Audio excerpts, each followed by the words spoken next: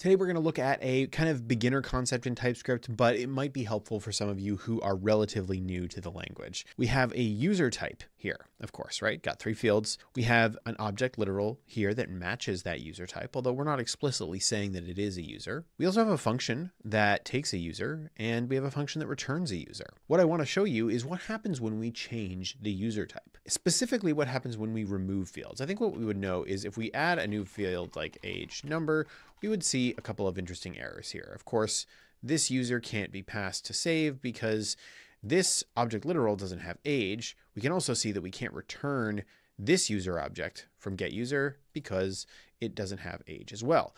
That's pretty standard stuff. But what about when we remove a field from a type like user? For example, let's say we remove the password type.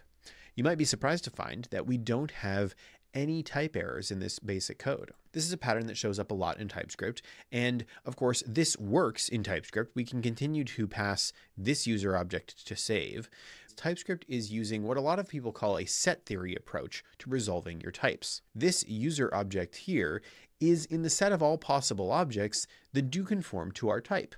It's okay that it's more broad than this user type. It has at the very least the fields we need for this user type so we can treat it as a user object. And so what that means is, first of all, we could pass an object like this to a function that expects a user type, or we could also return an object like this from a function that is supposed to return a user type, and TypeScript doesn't give us any type errors. And this can be really nice in some cases. However, in some cases, it may mean that you're passing around fields that you don't realize you're passing around, and that could be bad.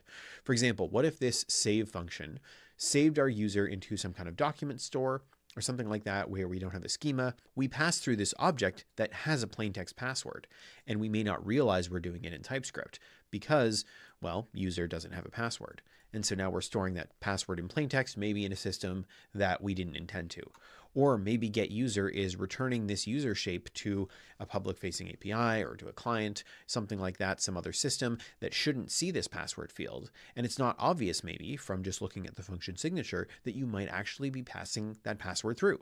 So what do we do here? Well, there's not really a way for us to say in TypeScript that this user type should have these two fields and no other fields.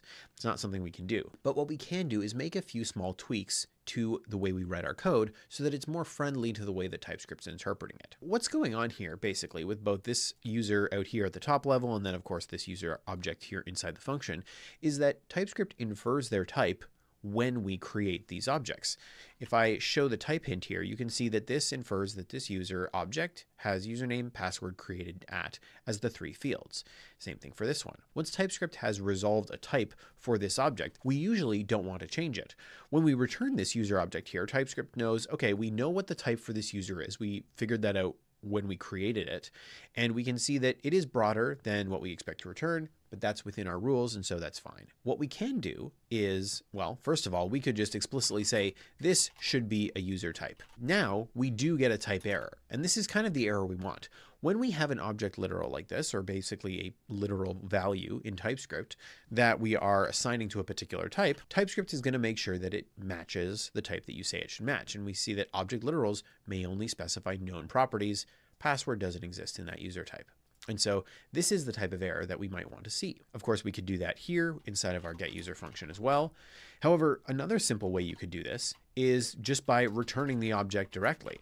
That's not always an option, depending on, the pattern of the code that you're writing. But this is a change that I like to use in TypeScript because I will say I certainly used this pattern in JavaScript quite a bit. It's kind of nice to create an object with a name on it and then be able to return that.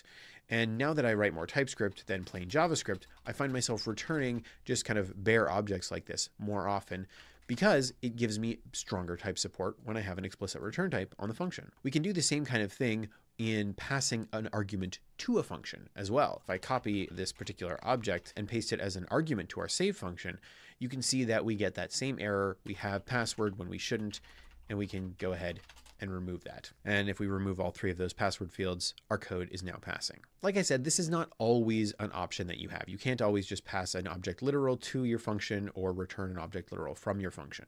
However, When you can do those things, they're nice to do. They give you better type support. And if you can't, then it can be useful just to label that object with a type when you're creating it. I don't love to do this. I like to let TypeScript infer where I can because that just gives me a little bit more flexibility. However, I did recently run into a situation where I was trying to remove fields from an old type, and then I wanted the type checker to tell me where is it that I need to go clean up that code. And in places where I was returning that type from a function or passing that type as an object literal directly to the function, TypeScript let me know about that. But then I did have to just do some hunting and some grepping to find a few places where I was assigning to a variable and then returning, for example. So this is, again, I said, a very basic TypeScript tip, but if you're new to TypeScript, hopefully this type of thing can help you write some cleaner TypeScript code. Thank you guys so much for watching. I'll see you next time.